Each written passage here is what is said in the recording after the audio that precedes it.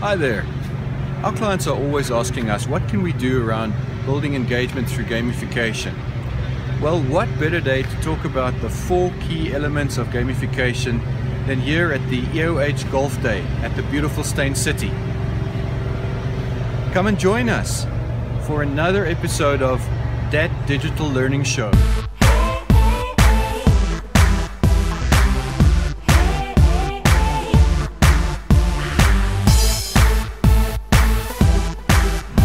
So what's the first thing you need for a game? Well, the first most important thing is a goal. Something that gives your players a sense of purpose, something that they want to achieve.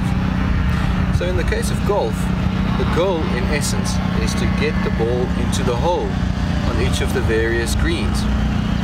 And to do so in as few shots as possible. The monopoly, it would be to get the most money at the end of the day. The thing that you need to go and determine is, what is the goal? What is the purpose of the specific game that you want to play with your learners? So what do they need to achieve?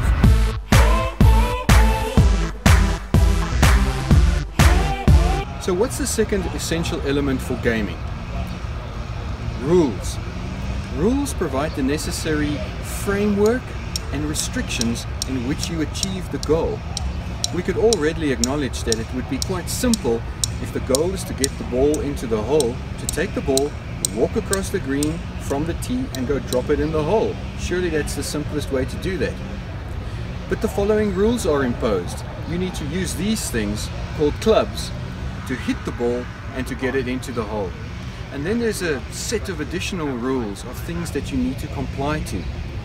And that provides the framework and the structure in which you get to play the game.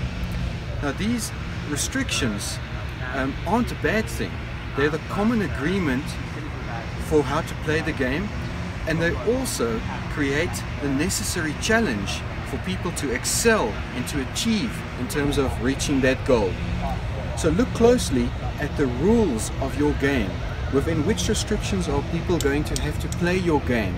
What are you going to limit? What tools must they use to achieve that goal?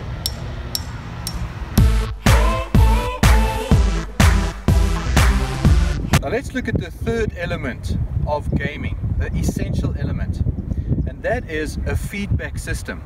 Because no one wants to play a game and not know how they're doing or how they're progressing and how far they are from victory or how far they are from achieving that goal.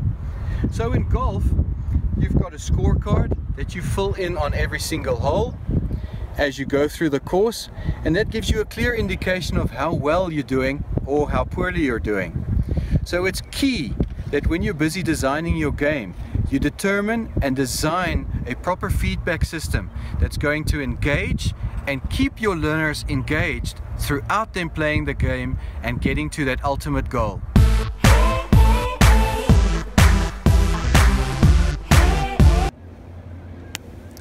Hi there guys, now let's talk about the final essential element to games, and that is voluntary participation. Now this one is really close to my heart because I often find that clients say, I've developed this great learning game and I expect every single one in my company to play it. It doesn't work that way, unfortunately. Ideally you want people to voluntarily play your game, because that's the only way that they are going to align to the rules that you've put down as well, so that everybody's participating on equal terms.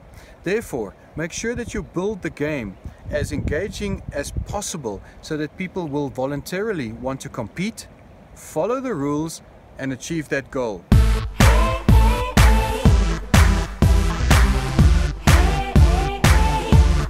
Great! So now we've looked at the 4 key elements of gamification, and you should be able to apply this to the games that you develop for your learners in your business.